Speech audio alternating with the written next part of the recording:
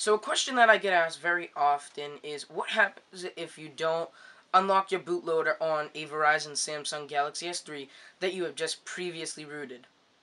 Well, if you're just watching this video right after you rooted, hang on a second, because if you don't unlock your bootloader before you shut your device off or you reboot, you're gonna soft brick your phone. And soft bricking is very frustrating because you think that you can't unbrick it.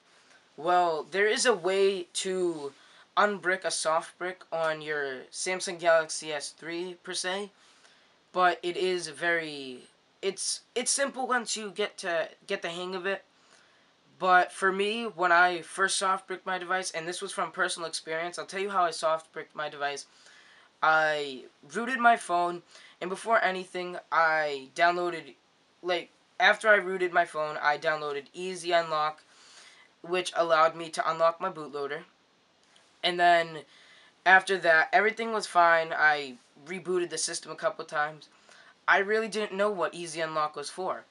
So what I did was, I thought that unlocking and locking your device, they were talking about SIM cards and phone carriers such as Verizon and AT&T. I thought it might be pretty cool if I could put AT&T on my Verizon phone.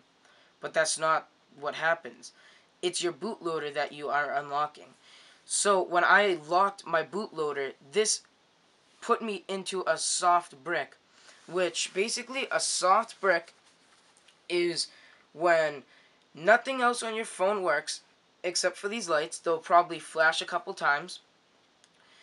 And something else that happens is,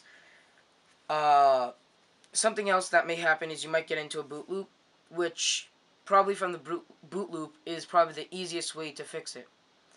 So I will get into how to unbrick a soft brick at a later time, but I'm just letting you guys know, I'm putting out there, do not